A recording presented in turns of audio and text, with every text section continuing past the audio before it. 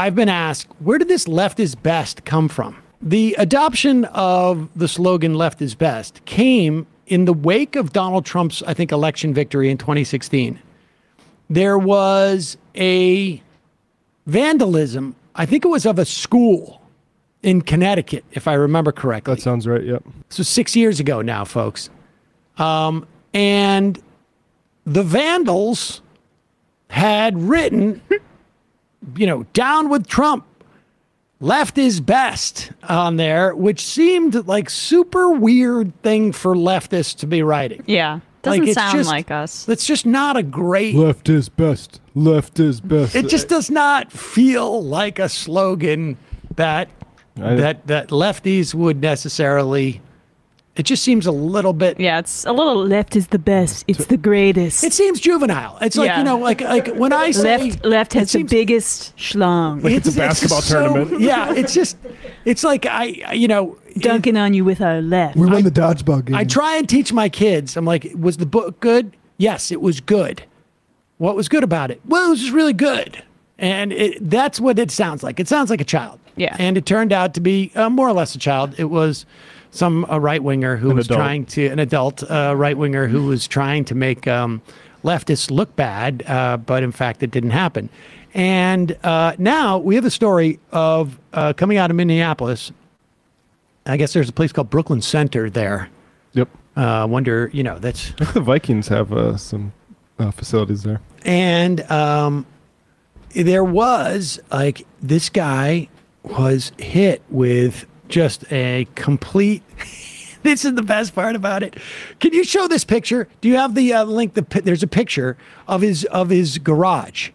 And it says, Biden 2020, BLM. Do you see it? They show it. No, I want to show the picture. It's in the article, yeah. Just scroll down. The picture says Biden 2020, BLM, and then below the BLM, after the Biden 2020, is, here, scroll down right there. Yeah, there's the picture. There it is, the anarchy symbol. The classic anarchists who are like, Biden 2020, yeah, love Biden. Or anarchy, whichever one comes first. Right? Like, generally, anarchists are not so keyed into pushing Biden, but yeah, this is the first clue, I think, for a lot of people. And then, so this happened months ago. There was the man, there was a fire, and it subsumed his camper. It happened in September 2020, so in the lead up to the election. And that sounds like, if us leftists are doing this to this man, we don't endorse that, right? Completely do not endorse this. And also, I would say, if you're an anarchist, pick a lane.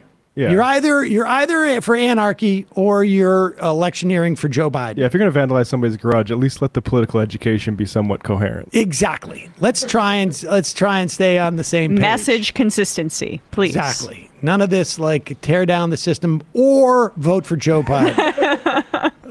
But apparently they have found another reason for this lack of coherence in the political message. Investigators say a man who claimed that he was attacked for being a Trump supporter actually lit his own camper on fire so he could cash in on insurance. We were there to see the damage at Denis Molla's Brooklyn Center home back in 2020. He said that someone started the fire and sprayed Biden 2020, BLM, and an Antifa symbol on his garage door. Molla said he was targeted. Pause it. Hey. I also get some bad news. That is not the Antifa symbol, no, is not it? The Antifa symbol. But that's what he thought. But it's actually, that's not even the anarchy symbol, is it? Sort of. It's a approximation. It's a variant of the. Hey, it's an A. Who cares? But it is so just the. I've been saying for years and years, but I think I said it yesterday. The aggrievement is so important. I know. To he had his whole story in his head. I imagine, he almost half believed it as he was doing it to himself. Without a doubt. Right. If it's not me doing this, they'll do it. I might as well get here first. And I might as well get the insurance money because he submitted insurance claims totaling over $300,000. It's a twofer. I get to be the victim and I get to get cash. I I don't know, have any evidence of this, but if it came out that somebody, you know, in the neighborhood was like, Trump sucks, man, and you know, because they saw his sign and he did this, he's like, this is I have a right to do this because they want to silence me by telling me that Trump sucks. It's the same thing. Yeah. He also, by the way, yielded $17,000 from two GoFundMes. So. Yeah. BLM and an Antifa symbol on his garage door. Molla said he was targeted because he had Trump flags on his property. Investigators say that Molla did all the damage himself and got about $61,000 in insurance money, plus another $17,000 from a GoFundMe. He's charged with fraud. Yeah. That's fraud. Federal charges. Also, like, you set that on fire next to your house. You have kids. I mean, not that shouldn't be the deterrent, but like, how do you, I mean, that is crazy. You're teaching your kids how to be thrifty. You gotta, for insurance fraud. Are we gonna hear anything from Tim Pool and Steven Crowder, who couldn't shut up about Jussie Smollett? Because I think that, you know, this is an interesting case that maybe they would be, if they really, you know, are consistent on this. Well, yeah. Hashtag Joe Biden 2020 and anarchy. There you go. I mean, that is also instructive insofar as like how much, right? This guy's trying to commit fraud, and how distorted their view of any ideology is other than their own. Yeah. Like, I don't necessarily think that I would spray paint Joe Biden 2020 anywhere, even on my own property, never mind on others, nor would I do the anarchy symbol, not, you know, since I was, you know, a little young one. But the idea that I would conflate these, or that's on some level, it is a reflection of their own ideology, which has no coherence. Their media diet, yeah. And not just their media diet, but like they just subscribe to like totems and signifiers. And so at one moment it can be, you know, the budget deficit is the problem, is the problem. Next moment it's guns. The next moment it's like Muslims are the problem. The next moment it's transgender athletes are the problem.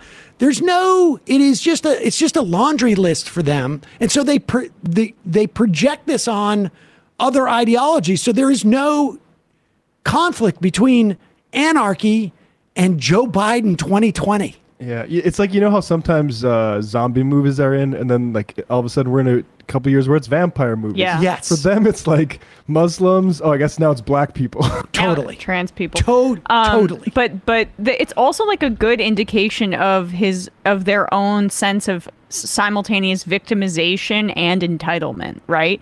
I'm entitled to this insurance money because I'm a victim, and if I'm not even actually a victim of anything, I feel like one, so I'm going to create that victimization by torching my trailer.